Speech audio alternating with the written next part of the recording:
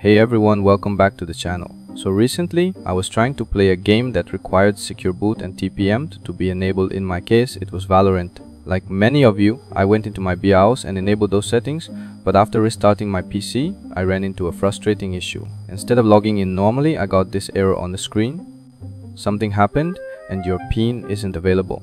Click to set up your PIN again. Now if you've seen this, you know it's a dead end. I clicked on set up my PIN, hoping it will let me in, but instead it said you'll need the internet for this. It doesn't look like you're connected to the internet. The weird part is I was connected. I tried both Wi-Fi and Ethernet, but nothing worked. And the biggest problem, I didn't even have the option to log in using my password. Only the PN setup was showing, no way to switch sign-in method. So if you're stuck in the same situation where changing secure boot or TPM settings locked you out and you can't reset the PIN or use a password, don't worry. I'll walk you through a real fix that helped me get back into my system, and it's actually not that hard. Alright, here's what you need to do. First, go to your Windows lock screen where the error appears and hold the Shift key on your keyboard. While holding Shift, click on the power icon, then choose Restart. Keep holding Shift until you see the recovery options screen. Once the recovery screen loads, you'll see several options. Click on Troubleshoot, then choose Advanced Options, and from there, click on Command Prompt. This will open a black command window where we'll do the next steps. Now inside the command prompt, type this command exactly as I say it, Registry Editor.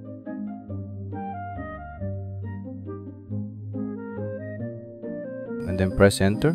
This will open the Registry Editor, which we'll use to tweak a hidden setting that controls PIN login. Then go to the top left corner and click on File, and in the drop-down, select Load Hive. This will let us load the registry settings from our main Windows installation. Now you need to find the drive where Windows is installed. Usually it's local disk C, but in recovery mode it might have a different letter. For me, it was showing as local disk I.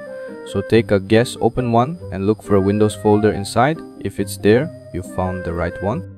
Open that drive, go into the Windows folder, then find and open System 32.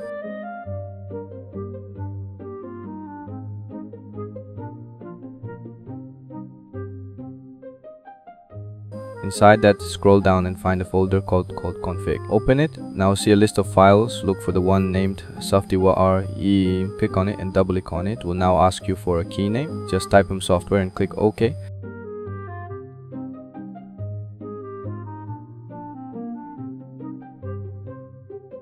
Now we've loaded that registry hive.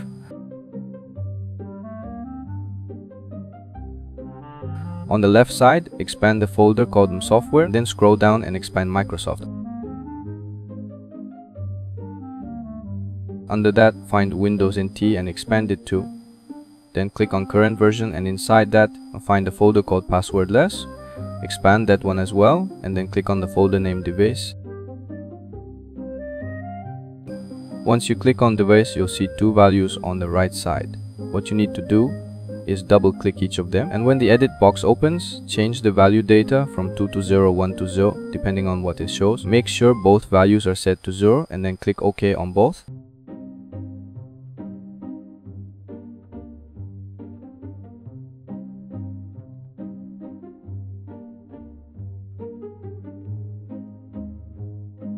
Now that you've changed the values, we need to safely unload the registry hub we loaded earlier.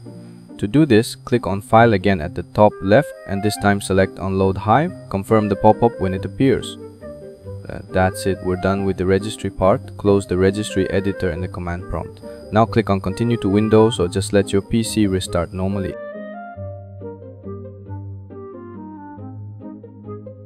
When your PC boots back up, this time you'll no longer see that PN setup screen.